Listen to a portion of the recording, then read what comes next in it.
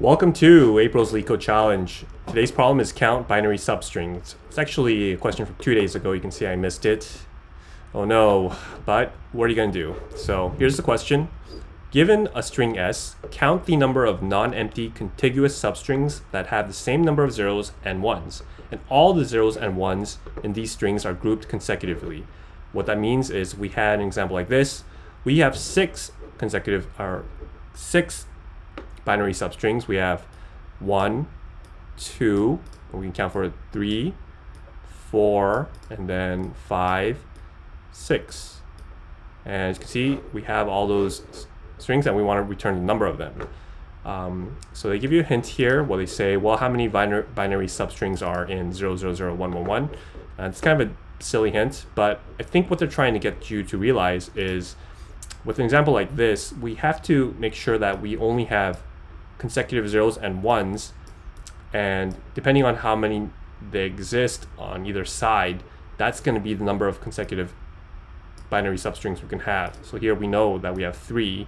Here we know we have 2 because this is going to be only 2 of these are going to be able to be counted for.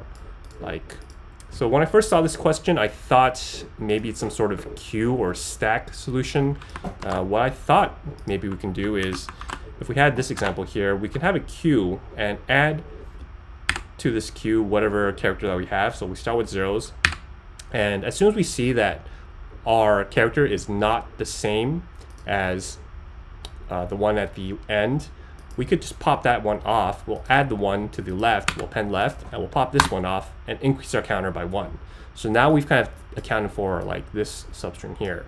So next we have another 1, so we can see that the very last one is not a 1, so we can pop that off, and now we can increase our counter to 2. Now we have these zeros to count for. We can see the same thing occurring. Just pop that off here, and each time we're going to increase this up until we end our substring, so it ends something like that. Now that will work, but we have to have some sort of while loop to account for, say that we had like a bunch of zeros in the beginning. What might happen then is we have like 5 ones, we add 1 here, pop this one off, add 1 here, pop this one off, but now we have more zeros to come, right? So this makes it seem like we can't account for it, but it's really not the case. We just need to pop these 3 off. So really, when we find that our character is equal to the one at the end and not equal to the one at the beginning, we can just pop these all off because those can never be accounted for, given that they need to be consecutive. So what we might be able to do is create a queue here. We'll say for character in S.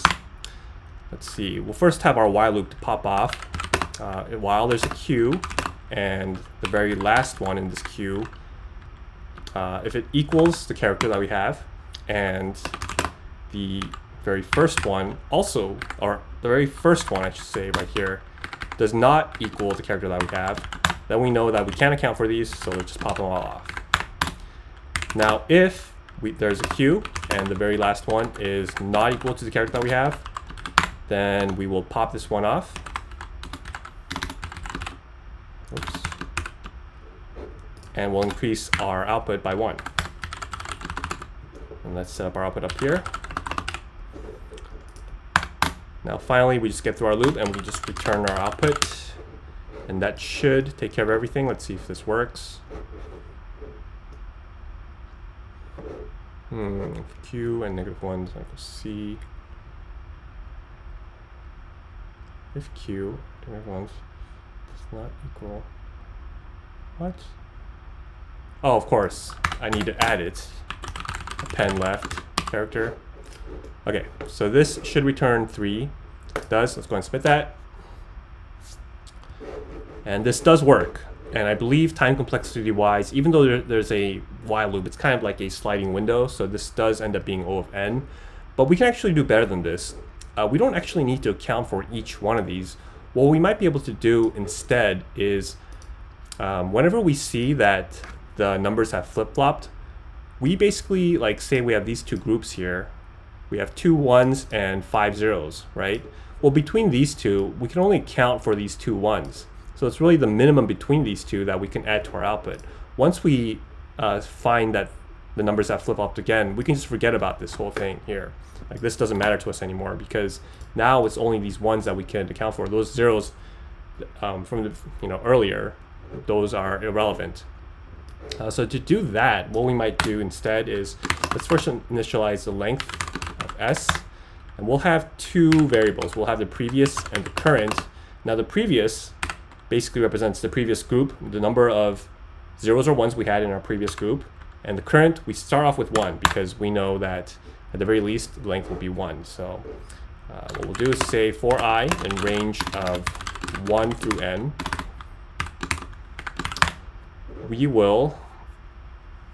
we'll have to check a couple things. If this does not equal the one before,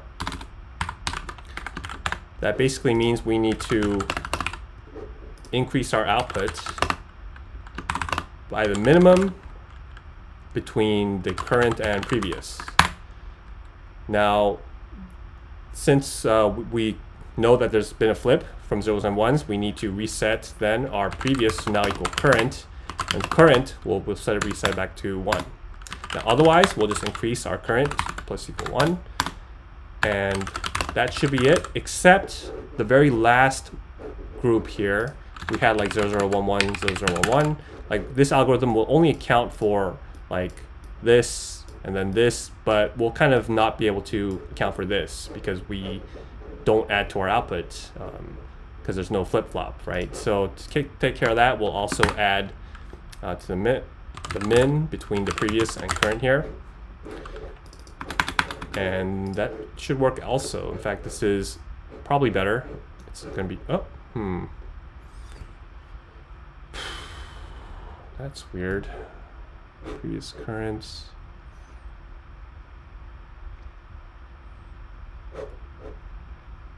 Oh, okay, what am I doing here? I minus 1, okay. Okay, so let's submit that. And this is also O of n time, but it's just faster because we don't need to be popping off of our queue or anything. Really, the approach is the same. It's just one, we had a queue to kind of keep track of that sliding window. But here, once we realize we don't even need to really account for every pop, whatever. We just need to keep track of how many zeros there were previously and ones that we have right now. So that's it. Okay, thanks for watching my channel. Remember, do not trust me, I know nothing.